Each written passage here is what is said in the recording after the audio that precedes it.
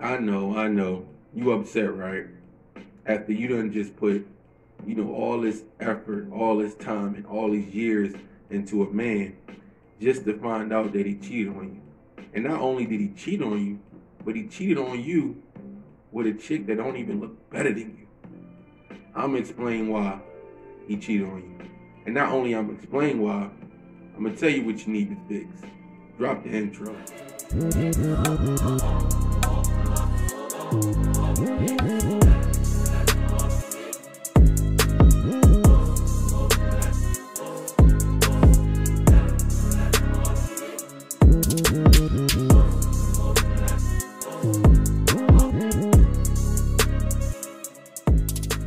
Appreciate you guys for tapping in once again, man. Make sure you guys like, subscribe to the channel. Man, we're on our way to 100 subscribers, man. No, that's not the goal, but that's one of the plans that we had when we first started the platform. So make sure you guys do that for me. Listen, I know some of y'all women ain't gonna want to hear this, but last week we jumped on the fellas. We talked about things that they needed to upgrade and they need to fix. Now it's time to, talk on y'all ladies. Time to elaborate and, probably fix some of y'all relationships. But, you just found out that this man that you've been, in love with or you married to just cheated on you with a chick that ain't got nothing on you. And yeah, y'all might be different as far as though when it comes to looks. Like, damn, how could he ever cheat on me with her? I'm gonna tell you why he cheated on you. Because you lost sight of, the things you once did when you first met him. See, you based on, you based the relationship on, looks, your body, all the things that open up, avenue to, for men to want you.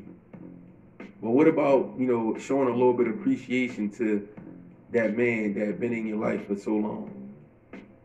What about, giving a nice hot, prep meal, rubbing his feet, whining and dining him? It'd be nice to, spend some time with your lady and go out here and there and offer to tab up. But then, why can't I get, treated out for once? It'd be nice to keep my money in my pocket. Oh, but you so pretty, you feel like any dude want, do any and everything for you. Nah, see the side chick, she ain't even on that type time. She showing him appreciation. She keeping the meals coming. She rubbing him down. You know what I mean? She's really showing, that appreciation that some men, be wanting.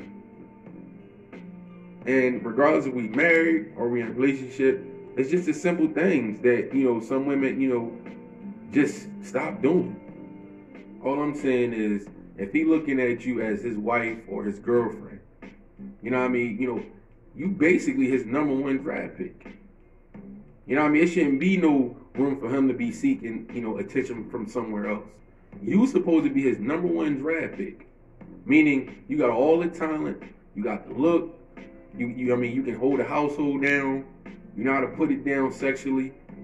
You know what I mean? You got a hustler spirit, you know how to go out and get your own money, you ain't waiting for him, to bring in some money. That's the number one draft pick. Talent out this world. But you just sitting back and you making it easier for the side chick because you got complacent. You just stopped doing the things you once did, when you first met him. So some of y'all getting looked at as, some unrestricted or second round draft picks. Because now he putting all his talents, to his side chick. And now the side chick playing, she playing the number one draft pick. It shouldn't be like that. Some of y'all women want the relationship title, but y'all don't want to put in the work. And I know some of y'all like, damn, like I gave him all that. I gave him, good sex. I gave him, I respected him as a king. I let him have his space. I did everything, a woman could do. And if he still cheat on you, then that's a dog. Eventually he'll wake up and he'll get into a relationship whereas though when he, going to his next journey, he gonna realize that, what you gave him versus what that girl is giving him now, it ain't the same. it ain't the same. And that should make you feel better. Like, damn, I gave this man 110%. So, he still cheated on me?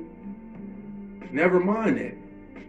Because then he going to be calling you and you going to be getting that, that block number, whereas though he going to be begging to want you back. Because he realized that, what you offered, that #1 draft pick type style, ain't what he getting right now.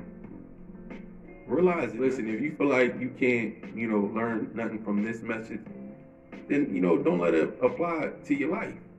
I may not say, all the right things, but, as a man, I know, what us men want. And, you probably basing your lifestyle on your looks and your body. That's cool. But we in a new era, ladies. It's competition everywhere for y'all. Y'all always gonna outnumber us men. I mean, what else can you bring to the table? You gotta open up another avenue. You gotta put a little bit more tools in your toolbox. You gotta have a creative mind to keep this man in your life. And if you're not creative, and if you're not the type of chick that wanna learn, then you're gonna steady be in this depressing mind state of, men ain't shit. When is it going to be your turn to learn? And when is it going to be your turn to, start doing the right things? When is it going to be your fault? Because I'm tired of hearing it's men. Because the chick that looked like a 6, she ain't even on that type of time. She doing everything she can to win this man over. Meanwhile, you don't even understand the gym you got. So, like I said, if it don't apply, let it fly. But if you're in a situation where you want to keep your marriage going, keep your relationship fresh, keep up with the things you once did. And it's hard, but try to switch something up. Try to switch your imaginations up. Y'all women got imaginations out this world. Y'all know how to be creative when y'all want to be. I appreciate you guys. That was my little small message for you guys. But you know how it is. Each one teach one. I'll catch you guys on the next video. Make sure you like and subscribe to the channel. Peace. Like and subscribe to the video. Thank you. See you tomorrow. Bye.